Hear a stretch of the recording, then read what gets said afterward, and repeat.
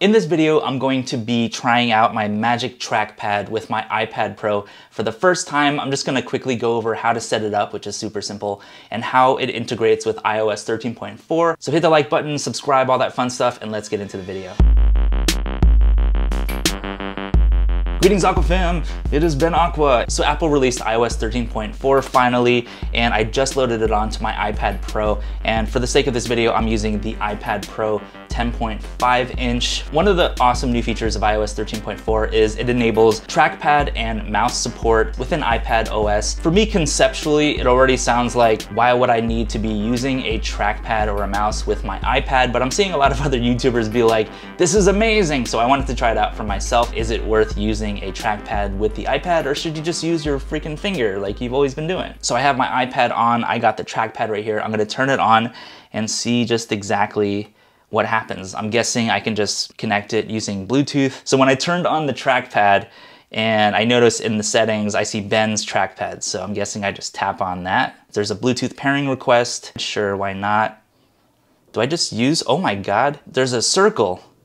There's a circle on my freaking iPad now. That's pretty cool. Wow, I'm using these same gestures, like the 5-finger, 4-finger gesture, whatever, to see all your apps and stuff, to go to this. And wow, okay, that's actually really cool. I didn't think I would like this that much, but I'm already like, holy crap. So now I'm just gonna swipe around. So I'm using the same 2-finger swipe that I would use on my Mac products here. Oh, that was a little glitchy right there for a second. This is the first version of iOS 13.4, so I don't expect it to be 100% amazing. It's actually kind of refreshing and weird and fun to have a cursor on my iPad. And I noticed when I stopped touching the trackpad, the little circle cursor thing went away. So to re-enable it, you just move your finger around and there you go. So if you want to see your apps, let's see, open Spotify here by accident for a second.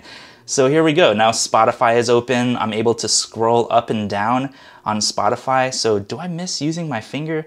Using my finger still feels a little more natural. So here's the thing about trackpads and kind of my overall feeling for them. I really love everything, the functionality of the trackpad. I think the Magic Trackpad is a beautiful device, one of my favorite and most minimal, kind of absurdly minimal products Apple has ever made. But the thing about the trackpad is just using it for a long time actually hurts my fingers because I'm like pressing down really hard using my index finger. So my index finger is actually probably a little more buff than my other fingers. I can see it's actually a little fatter. I don't know if that's a cute look or not. So I'm gonna go ahead and just like click on stuff, and as if I would with my finger.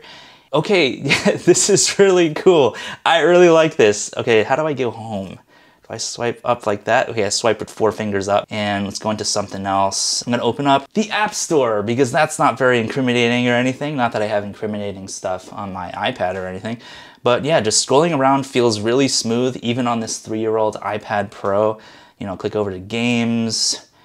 Things load up pretty quickly. Scrolling does, yeah, it's pretty smooth, and I actually love that I can use those same gestures to go to like this view where you can see your apps. Let's see if I can close an app. Close the App Store. Yep, you swipe up with 2 fingers, you close the app, go into like news so we can see all the latest in the depressing but amazing things that are happening in the world. So click out of here. I can say this too, just immediately using the trackpad on my iPad. It feels natural because I'm already used to all the gestures and stuff on the Magic Trackpad on my Mac. So using them on the iPad feels normal. Like there's not really a learning curve here. I just kind of turned it on, paired it using Bluetooth, and I'm already using it and it's scrolling nicely. It feels more like a Mac than it does an iPad all of a sudden. So it's kind of like, what are the advantages of using the iPad versus the Mac? That's like a whole other video, but real quickly, iPad for me is just a lot more convenient for a lot of simpler tasks, like, or even more advanced tasks, but a lot of simpler tasks too, like, you know, just checking your email, going to Facebook, going to Instagram, this and that. iPad for me is just a much more fun experience, which compels me to use it more than my Mac. And really what I use my Mac for is having a bigger screen, like my giant 5-year-old iMac over here, or using my MacBook Pro. But there's something nice and portable and just more functional and fun about just using a iPad for most of the things. I would say about 90% of what I do, I can do on my iPad, and that includes photo editing, which I use Adobe Lightroom, so maybe you can open that one up next. So I'm gonna pop open Lightroom. I do all my photo editing on Lightroom on my iPad now. There's a roll of toilet paper, and let's just see, does Lightroom even support? Actually, I noticed that there's no scrolling going on in Lightroom using the trackpad, so maybe Lightroom doesn't support the trackpad yet. Some apps might actually need a little more time to support the Magic Trackpad and mouse configurations on the iPad, but so far so good, and it looks like I'm able to scroll in Twitter, which is pretty cool. Let me open like Safari and try to, oh, you caught me. I was looking at refurbished new iPads on here. This is like what I do to stress relief, is just look at prices for Apple products and just see if they've gone down at all and what's the best deal on this and that. We got a lot of stuff going on in the world here with coronavirus and this and that. I mean, we got a lot of things on our mind, at least I do, and I know a lot of you do. Looking through Apple products is stress relief for me. I can't explain why, it's just fun. It gets my mind off of a lot of the dumb stuff going on in the world, and very serious, but mostly dumb stuff going on in the world, in my opinion, but I'm not gonna get too political on your ass. Let's get back on topic. So when I'm in Safari, this feels like I'm on an actual Mac. This does not feel like I'm on an iPad right now. I even go over here and, you know, let's go to YouTube, and I actually really like that the cursor is just a circle. So I'm gonna go over to this awesome channel called Ben Aqua. I don't know if you're subscribed to it, but if you're not already, you should definitely subscribe. This person knows what they're talking about here. So I'm just gonna like play this video here, and you know, you can click on stuff, you know, like your quality, you know, just like you're in Safari on your Mac, you can full screen it. Click out of that if you need to or whatever. So yeah, I really like the experience so far of using a trackpad, actually more than I thought, on my iPad. I thought that it would be this really like, why would I need that on my iPad? It's nice that you can scroll using your finger and using a Magic Trackpad on your iPad. I think that's really cool, and I can definitely see using the trackpad as more of like a precision type of instrument, where a finger can be sometimes kind of clumsy, or it can shake a little bit and you're like, where is your finger actually gonna, you know, touch the iPad?